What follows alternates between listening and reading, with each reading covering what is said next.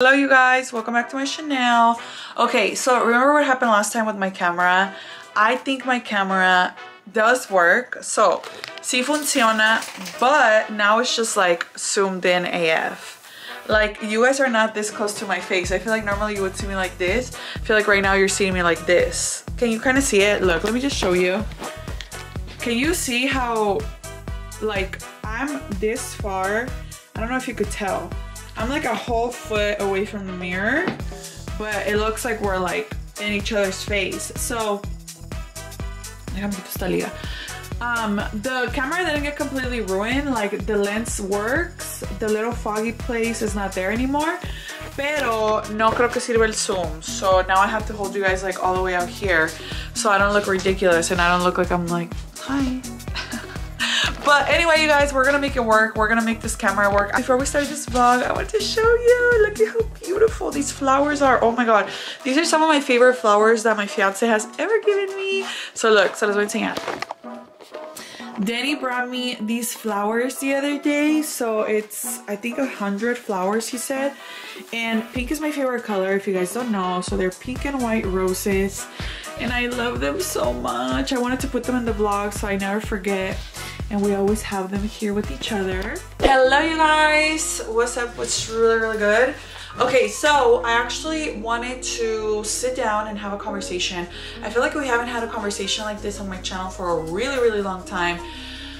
So this past week, la semana pasada, I actually asked you guys a couple of questions on my Instagram. Si todavía no me siguen on Instagram, you guys, I would highly suggest that you do. I'm always asking you guys like random questions about topics that come up in my head. Not that it's super entertaining or anything, but I just love getting your answers. So anyway, this week, I actually asked you guys about like, I wanted to know if you live in California, how much you were paying for rent and for how big of a place. La razón por la que estaba preguntando is because, as many of you know, I'm gonna be getting married soon. Yay! And when you're gonna get married, obviously you're gonna start a life together and you want to move out to your own place. And for those of you who don't know, I actually live with my sister right now. So my sister and I rent at the place where we live, and we're just kind of, my fiance and I are seeing our options as to what we want to do in the future. So with all that being said, like me, after looking at prices in different areas, I am just shocked at how expensive it is to live. Period. O sea, el vivir cuesta caro, no? So I wanted to ask you guys what you were paying, where you were paying, so that I can kind of get an idea what different areas look like. Now, if you guys remember, a couple of months ago, I actually talked about the possibility of maybe moving myself and relocating to Texas.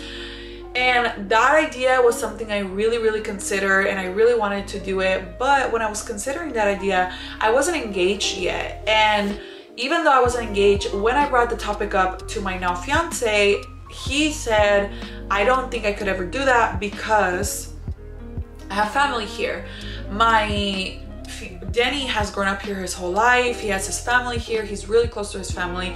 And I'm really close to my family too, but I thought maybe in the future I could probably relocate my mom, my sister, and I think relocating his family would be like impossible because they're all like grown adults with families and businesses and jobs here. So anyway, I quickly had to let go of the idea of moving to Texas or to a cheaper area that's not close to LA because family, right? I wanted to show you guys what some of the people said when I asked them where they were renting. Now, I asked cuánto están cobrando for rent because if you're paying for your mortgage, and please feel free to comment down below where you're living, how much you're paying, and how big your space is. The only difference is that if you're renting, okay, if you're buying and you bought a house like more than 10 or even 7 years ago, your mortgage is going to be a lot cheaper than anything that we're going to be finding at the current time. So just take into consideration, California is more expensive a huevo because it's California. Number two, if somebody's paying a mortgage that they've had for more than 5 to 10 years, their mortgage is also going to be cheaper. So there's a lot of factors that go into this, but I wanted to show you guys a little bit of what people say. So this person, I only screenshotted a couple of them. I wish I would have screenshotted more, but I'm just gonna give you guys an example.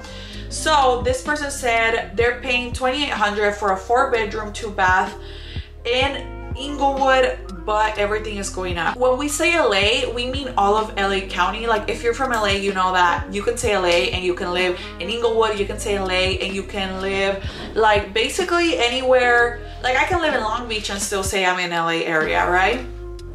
So Inglewood is actually really close to LA, so you're paying a little more. This price is actually unheard of. And another thing that happens is when you're renting, you have what's called a rent cap. So let's say that I start renting in this place and they're charging me $1,800. If I have a rent cap, they can't put my rent up year by year, but the majority of places don't really have that unless you live in a lower income area. Another thing to take into consideration is if you live in a good, safe area, you're gonna be paying more money. It's not to say, I'm not gonna say what area is good, what area is bad or anything, but I have lived in not so good areas and I have lived in better areas. And unfortunately, California is a place where there is a lot of crime. There is a lot of homelessness. There's a lot of places that might not be the safest to raise a family in. You know, with the gang violence, with the gun violence that we have here in California, there's just a lot. It's a lot of things, right? So that was one example. Another example was in Fullerton, California. For 1 bedroom, this person's paying $1,700.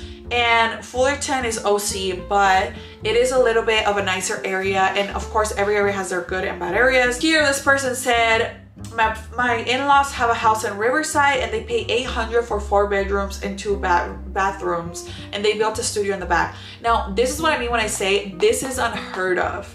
You guys, $800 for a 4-bedroom house, unless they put a big amount of money down.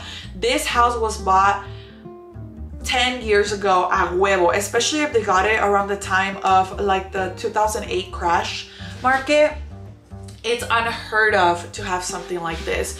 So these are the kind of people who bought at the right time. Of course, at this time, I was, what, 20 years old.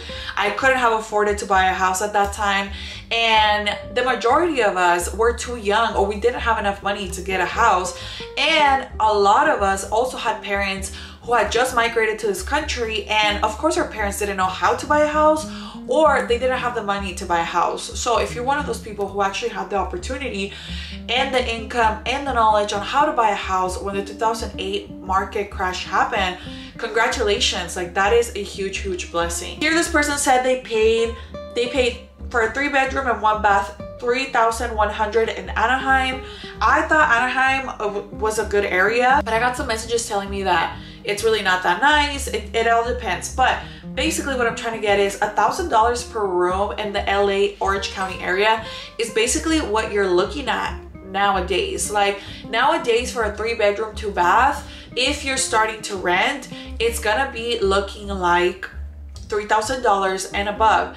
Now, I also went into the topic and I asked you guys if you felt comfortable sharing, do you rent or own? And 65% of you guys said that you rent, while only 35% of people said they own. This is really interesting. When you look at my analytics, the majority of my viewers are between the ages of 24 to 35. So we're kind of early Gen Zers, late millennials, but it just speaks about the crisis that most of us can't afford to live. Oh my God, we cannot afford to live here in California. And the last question I asked you guys was, do you live in a multi-family home? Now, the reason why I asked this is because a lot of the people who I know who personally afford homes, or they can afford to rent these properties, they live with multiple families in one house. So, for example, they'll be like the mom and the dad, and then the oldest daughter will move in her husband in, and then they'll have a kid, and then the middle child will still live there, but they will give money for the rent, and then the youngest child will give a little bit less for the rent. And what I mean by this is, like, it is so expensive to live here in California that a lot of people have multi-family homes, which is when you see a bunch of cars parked outside because you have like 4 or 5 adults living in one household. Y te haces bolita. Y claro, there's nothing wrong with that if that's how you can make ends meet. You guys, when we first moved into this country, we literally lived in a room. We lived in a room for a long time before my mom can get us a 1-bedroom apartment, and then she got us a 2-bedroom apartment, and then that's when my sister and I started giving her money for the rent so that we can help her out. So even now, when I moved out, I was 28 when I moved out because that's what I could afford to do so. And I couldn't afford to get an apartment by myself. A 1-bedroom apartment goes for $1,500 here in the LA area again. And for a 2-bedroom at the time, I think they were charging us like $1,900. So I told my sister like, hey, why don't we just go half and half and we get a bigger apartment, we move out together, you pay $800, is that, yeah, right? You pay $800, I pay $800, and then we can make it work like that, because I couldn't have seen when I would be able to afford to live on my own with the way in which the prices are, right? So we ended up moving out. After my car got stolen, we thankfully got blessed with the opportunity of finding this house. Now, we weren't looking for somewhere to live. Somebody who we know was able and told us like, hey, I bought a house. I would love for you guys to live in it. This is how much I'm charging you guys. And this was a huge blessing, you guys. We paid more than we did at the apartment. But thankfully, this is still affordable between my sister and I. And the thing is, a lot of people are not finding places to live. Like, it's just crazy to me. Like, I was literally thinking about it yesterday on my story. And so many of you guys replied. And I basically said how, like, if you want to own or rent here in California, you're gonna basically have to either have roommates, be rich AF, which a lot of us are middle class to lower middle class, or we're gonna have to move out of the state. So when I talked about that, a lot of people from Texas and Arizona, which is two of the top states where Californians move to, a lot of you guys were saying how you don't want us to move to your states anymore, how you're tired of California coming in, like racking up the home and the rent prices. Because something that we don't talk about enough is how here in California, minimum wage, I believe, is $15 or $16. Let's look up minimum wage in Texas. Oh shoot. Okay, so Texas minimum wage is $7.25. What the hell? I could definitely see why Texans are pissed that Californians are moving over there, because yeah, they're right. Like, if you have your own business, like for myself, I'll put myself as an example. I have my own business. I can work from anywhere in the country, and if I was to leave California and go live in Texas, I could afford a home that someone making $7.25 an hour could probably not afford. So I don't know, you guys, like, this is so insane. Like, a lot of people are obviously moving out of the country. A lot of people are obviously leaving California because it's cheaper to go to states like Texas and Arizona. But then when you get there, I'm assuming you also take a pay cut, or what are the majority of people doing? Like, of course, if you can leave with your California wages or like have a home over there, it makes sense. But if you take a pay cut when you go to those states, isn't it the same thing? I don't know that I have like a final point for you. I really don't. Like, I don't have an answer. My fiance and I, we still don't know what we're gonna do. We don't know where we're gonna live, because the possibility of staying here in this house and him moving in here is very much possible. Because when you have, basically, the earlier you start renting or the earlier you start earning property or paying for property, the better your prices are going to be. Prices in homes are going up, rent prices are going up inevitably. So the fact that I've been living here for a year now gives us an advantage than if we move into another place a year from now or whenever. I don't know if any of you guys can relate, or if any of you guys are having this issue. If you and your partner recently bought a home or started renting, definitely leave me some tips down below. How did you do it? How? What do you do for work?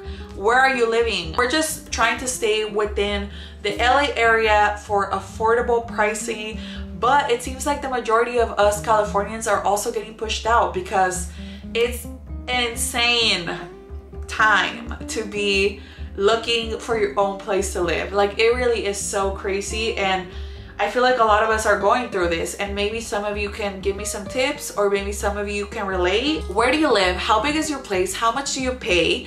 Do you rent or own? And when did you buy your place or start renting in your place?